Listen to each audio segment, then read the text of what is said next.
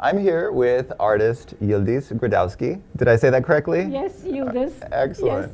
Yes. Who is an artist out of Lowell, and we are very excited to be displaying her artwork here at Somerville Media Center. So we're actually going to talk about some of your art and some of your techniques and how you became an artist. So welcome, Yildiz. Thank you. So why don't we start with that? How did you become an artist? What got you into making art? I've been in a family that always cherished art. My mom, when she was young, I believe, in her teens actually, she started painting wooden spoons, folkloric designs, nature. And her uncle, my great uncle, my maternal grandmother's brother, was a musician, I'm told. I met him only a few times when I was very little, and but the family did not want him back then to become a professional musician, as artist dilemma always never changes. So he became only amateur musician. He was playing the tambourine, and he was very good. And I have an older sister who's an artist. I have a niece who's an artist. The other one is a doctor, but one is a painter. I don't even know actually if I found art or art found me. It's like egg or chicken. I don't know which one came first. I was meant, I want to say destined maybe, to become an artist. I always like to create things. Doesn't matter what I do. It has to be something creative. I guess it was very natural. I can tell you about my background. My name, Yildiz, means star in Turkish. Oh. But don't call me star, it's Yildiz. Yildiz. Yes. And I was born and raised in Istanbul, Turkey. I went to State Academy of Fine Arts in Istanbul. Later it became Mimar Sinan University, the greatest architect from centuries ago, from 15th century. And that's where I got my BFA and MFA. Then right after the graduation, I came to Boston. I went to BU for another master's. And I went back home, but soon after I returned and I stayed. I've been here in this area for a long time. I moved a little bit south of Boston. I live Cambridge, Boston, north of Boston. Then I'm back where I was before. I'm in Somerville. For the last 4 years, I've been living in Somerville. I do have a studio at home, but I have a second one. The one you mentioned in Lowell is my second studio at Western Avenue Studios, which is a great artist community. Over 300 artists reside there. There are a lot of studio spaces, but that's the one spoke the most to me. So that's I hear Lowell is flourishing right very now. much. So very much. I didn't know much about Lowell. I'm learning, and I'm becoming very, very interested. Very nice. And so, how does the Boston area influence your artwork? It's not only just Boston. I find myself quite lucky being exposed to two different cultures, and I see more commonality than differences actually in both cultures. So I combine in my art. I used to do work with clay. I used to sculpt with clay. Always combine the two cultures. Either in the feelings or sometimes visually. Boston by itself does not influence me, I guess. It's broader than Boston, I feel. More universal themes. More, yeah. Yes, more, yeah. Gender-related universal themes. Lately, becoming politics. I never want to involve, but it's almost impossible not to. So. Now, let's talk about this painting that we have here in front of us. I know you had mentioned some of the techniques. This looks to me like a watercolor, or is it gouache? Yes, it's watercolor. Watercolor? Yes. And so maybe if you could talk... Can I just tell you actually how I started this? When you say watercolor, I do work in watercolor and acrylic. But the way it started, I was doing, again, working with clay, sculpting. And when I decided, that was more than a decade, when I decided to downsize, I knew that I couldn't do work with clay. The way I work, I had a huge studio, the size of my apartment now. It was my studio. And also, I don't want to rent a space. Even if you get up 3 o'clock in the morning with something inspire you, you go and then start working. Yeah. So I decided that's the end of my clay sculpting. So I thought, and then I'll go back to painting. Maybe a little corner of the living room, I said. Then I said, oh, maybe a little bigger corner, maybe the hallway, maybe the smallest bedroom. Now it's the biggest bedroom, but then I started oozing out of the studio. That's why I have the second studio. The way I started, I always like watercolor, and I thought watercolor was also easy. I said, maybe now I pick up the easy one. Turned out to be it's the hardest medium as far as painting. But I like the fluidity of watercolor and the freedom almost in it, if you can do it the right way. So I started with watercolor, but I wasn't satisfied. I didn't like it. I didn't like, not the watercolor, but the painting. Coming from 3-dimension to 2-dimension did not satisfy me. I had a very good instructor who became a friend. She was very generous in her offering, I guess, and also very intuitive. She told me that I was a very intuitive artist, so she gave me a list of other artists to check online and see if I like to take classes or workshops with them, and I found one. I drove to Virginia for a 3-day workshop, and then I realized everybody was there, like they've been painting more than 20 years or so, but I just dive into it, and it was fine, and that instructor inspired me very much, and he showed me the things that I could do, the possibilities. So I stayed. I gave myself 1 year at the beginning, and it didn't have to be that far. I love it. I do love it. And he also introduced me into acrylic at the time that I could use. It's water-based medium, and you can use it as watercolor also. But by now, I do work with both, and acrylic is taking more than watercolor.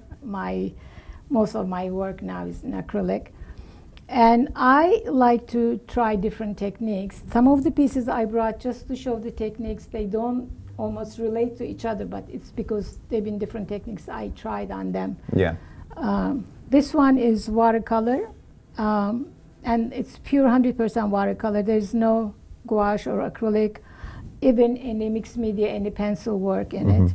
This is, the technique here was the use of brush. I was using flat brush. That was almost the first time, 100% flat brush, and very angular shapes. It's called, I have another one very similar, but it's much cooler colors. The other one is called Arctic Cool, and this is Arctic Heat. This is just a regular, this is acrylic on a stretch canvas. The other one was on paper, watercolor paper. It's a very plain method of painting, really. There's nothing special. It's just the playing of colors, different colors, complementary colors mostly, purples and yellows and orange and blues. And yeah, it's a different color scheme entirely than the other one. Very free-flowing with little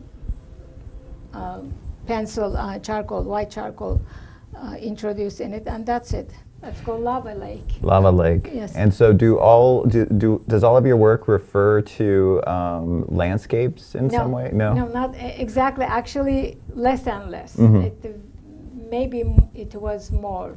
This is a study. This was a study of this very different kind of technique. It's inspired by a German-American painter, Lionel Flanagan. Who died in New York, I believe, in 1950s, 56 or 57. This was, he didn't start painting this way, actually.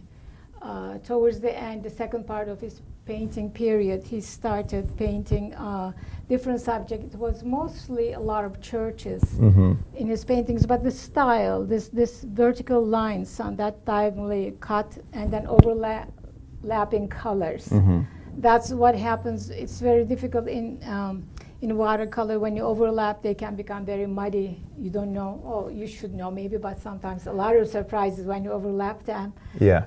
Whatever comes at the end. But came out good. I like it a lot. It's called Providence. Providence. I love the way that it reminds me of light and shadow. Yeah. The way light plays with architecture, and that you see through windows a lot, and especially at certain times of the day, towards the end of the day and towards the beginning of the day, where the angles are very sharp. Exactly. So that's what this reminds me of. It's beginning of the day, ending of the day are the best time to photograph and to paint. Actually, light. If light is important, those are the best.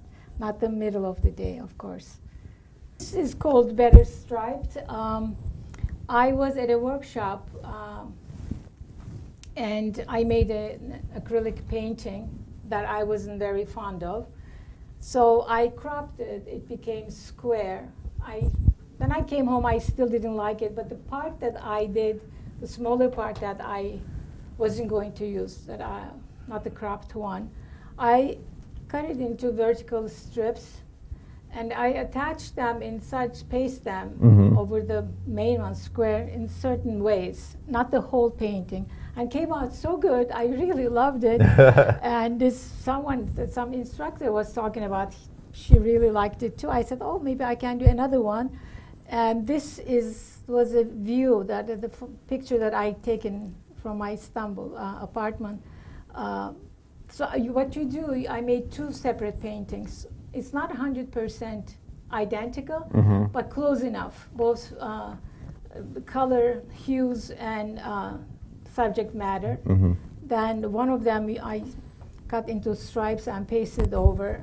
So that was the only technique, which I really enjoyed when I was doing. I love it. I really liked, and I made some really nice pieces.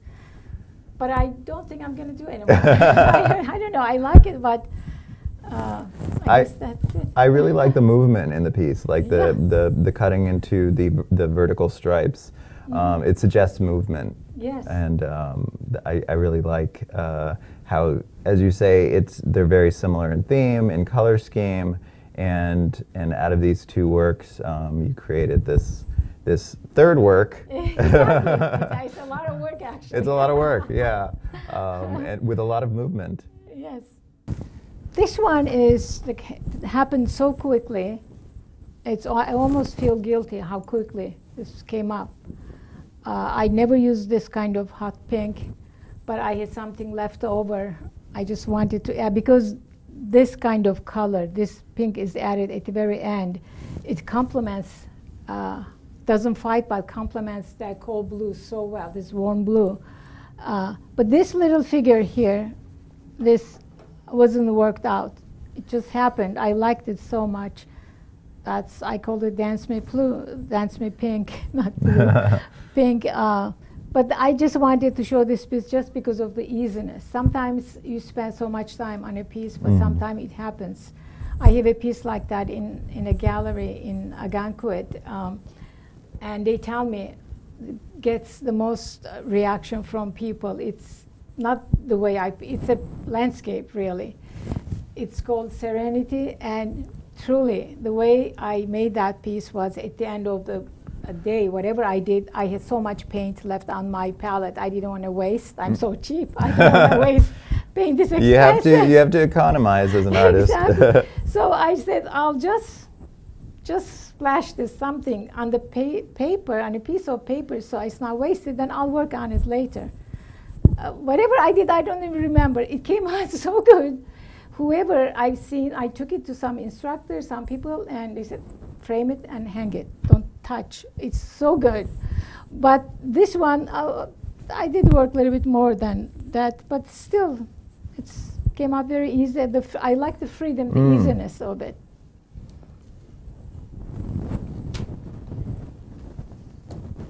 And then we have another piece here. Another piece. This is Tuscan Way. I made this. I did it in Tuscany when I was painting there. The reason I do use mixed media. I do incorporate maps, writings, different type of charcoals, pencils, and so forth. There's a lot of others here in this one. And also the use of acrylic like watercolor. A lot of people think that this is watercolor, but it's not. Yeah, I would have thought that it is watercolor. Yeah. That's the only reason I wanted to show it another Tuscan way. And the collage elements Yes. that we're seeing here that you might have had in some other pieces, but they're really, really prominent in this one. Yeah, and there are other pieces that they have been more prominent, and there are several, many in the larger pieces especially. What are some challenges that you face as a working artist today? Challenges. Yeah, challenges have been in the past, present, and most likely into the future. Artists, a lot of challenges. I like challenges. I'm always open to challenges. But rather than talking maybe about my challenge, maybe I can, in general, artists faced one aspect, only one challenge. I always wonder how come throughout history, because I guess female artists face more challenge than male artists. And not only in painting, it was the same in when I was working with clay, it was the same thing. Because when you look throughout the history, if not all, most artists have been male. Right. Men. How's that? I mean, how could that be? Why is that? Mozart's sister, for instance. I mean, it took so many years for us to learn how talented she was. But she was she's never been able to share that talent, explore that talent, and show it to others because she was kept behind. She wasn't given the opportunity behind closed doors. Right. And that's really, I always wonder how come, why, although I guess I know why, but recently a study has been made in the United States. Let me see if I remember that. They wanted have a data on viewers' response to different paintings without giving the gender of the painter. So people look at the paintings, did not know if it was made by a male or a female artist, and their reactions were exactly the same. Uniforms, dislike, admiration, whatever it was, same without knowing. But in today's market, paintings made by men, by male artists, they get 42.5% higher price than female artists. It's just the name. So the sexism from the past, you know, where women weren't even acknowledged as artists, is still leaching forward in terms of the art market and pricing and who gets paid. And exactly. That is, I guess, it's more than even a challenge. It's something so unfair. It just doesn't make sense, because if you're blind, if you don't know the artist's name, you react same way. You'll probably pay the same. But once you know the name, it changes. Why? How come is that? It's 42.5%. That's higher even than the discrepancy we have in the regular job market between male and female earnings. That's much higher than that. Anyway, that's, I guess, one challenge. Certainly. This piece is called, that's, if not my favorite, one of my favorite. I'm keeping it. It's called Mind Games. It's acrylic. A lot of color here. And a lot of things going on. It's a very unusual composition that works. It's quadrants, almost quadrants. And it represents a period in my lifetime, actually. My life, not my lifetime, but you know, it's a sort of tough time. Yeah, there's a lot of layering, some handwritten elements or some scribbling there. I do that a lot. And then you can kind of see your process open up as you look at the layers. You know, you have I'm trying to guess at like what your first. There you go. I love that. You know, when a viewer talks about the piece, not me. That's real. I take such joy from that. I'm trying to guess at like what the first color layers were, and then how you finish up. And I see that you've added washes, and then you've left some areas flat, like we've seen in other pieces. And then there's some shaping here of different shapes, and then the sense of the face, and then the top layer is these strokes, these kind of rough strokes that cap everything off. You know, you're very good. You talked a lot about the technique. How about the feel? The feel, I like the colors. Definitely have a feeling. I mean, we're coming into fall, so I have fall kind of on the mind right now. But so it fits in that case. Yeah, into the fall colors. This also reminds me of Munch's The Scream in some way, just as I'm remembering that painting and the bridge. Oh yes, yeah. So I get that kind of art historical reference that I'm imposing on it. I don't know if that was intentional, but that's kind of what I'm getting out of this painting. Awesome, A+. Yay, A+ for right. David. This one is called Multiple Endurance. That's another, not necessarily my experience, but people, humans in general, going through different endurances, problems, and then enduring all these problems in a certain way. I didn't use any collage material, but sometimes you can collage almost with the medium, with the paint, by layering. You create that also. And again, using multiple colors rather than, sometimes I will always try to use just a very few colors, very subtle, then it just I cannot stop making it colorful again. And somebody told me, not somebody, a lot of people, don't fight that, that's your personality. I don't have to be subtle, I guess. I cannot be. And my work has always been, with the clay also, organic, very organic. And I don't like perfection. And there's been a lot in this piece too. Whenever, I always build with my hands with clay, but I use the wheel to incorporate into the hand-built pieces. And even if it's just wheel-thrown piece, and if it came out perfect, I would whack one side to make it imperfect. To make it more organic, I like imperfection. Again, the spontaneity. Yeah. So that's one of the reasons that a lot of, I don't want to say imperfection, but things that are not, I don't like symmetry. So I try to change those, and it's been a lot of that incorporated in this piece, and it's, I guess, one of the reasons I brought. So. Yeah, I like I see the architectural references that we've seen. Again, yeah, that always shows. And the scribbling, the handwriting, and the dramatic angles that just kind of draw your eye to certain places, and all the techniques that we've seen and talked about up to now. Lovely. Thank you. Yeah. And I'm going to have a show here. Yes, you are. And we'll have information about that show at the very end of our show here. I want to thank you again, Yildiz, so for much. coming in. Can I just say my website? Oh, absolutely. It's just like my name, www.yildizgrodowski.com. Very nice. If anybody would like to see him. And we'll have that up at the end of the program as well. Great.